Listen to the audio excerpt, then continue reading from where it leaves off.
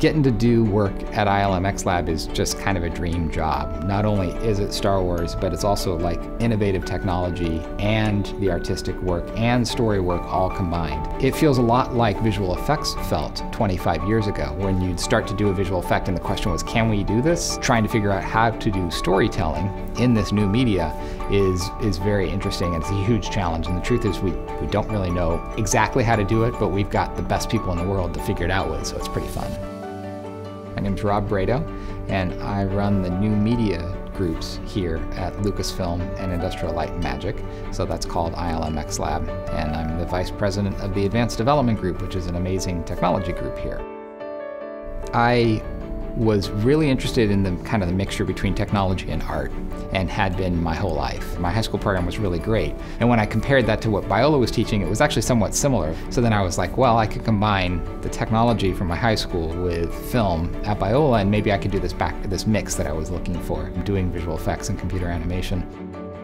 I started at a company called Vision Art. I ended up working there for about 10, 12 years. That job was the first time I got to do computer graphics professionally. We worked on shows like Deep Space Nine, and then later Independence Day and Godzilla. After 10 or 12 years at Vision Art, I left Vision Art for Sony ImageWorks, and I worked there for almost 15 years. At Sony, I started as a technical director, which is a person on the box doing effects animation. I worked on movies like Stuart Little and Castaway, and then later I did Surf's Up and Cloudy with a Chance of Meatballs as a visual effects supervisor, which is the person who's running the whole show, working directly with the directors, making sure their vision gets on the screen.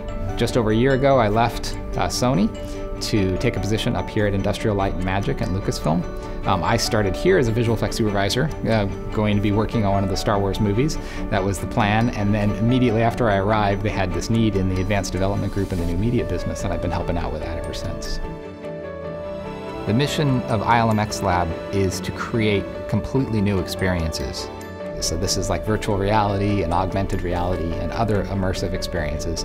And our team is creating new technologies and combining our story expertise, our tech expertise, our sound and visual expertise. All those teams are coming together to make these new experiences that no one has ever made before.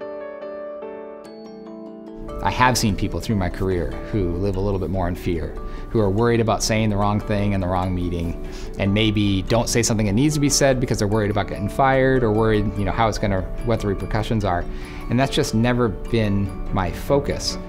I'm really fortunate today to work with a bunch of people who are able to speak their mind and who have that sort of courage and conviction, but that hasn't always been the case through my career. And it's kind of remarkable how much you can stand out just by, if you're looking out for everybody's best and you are speaking from that background and without that fear, it can go a long way, I think.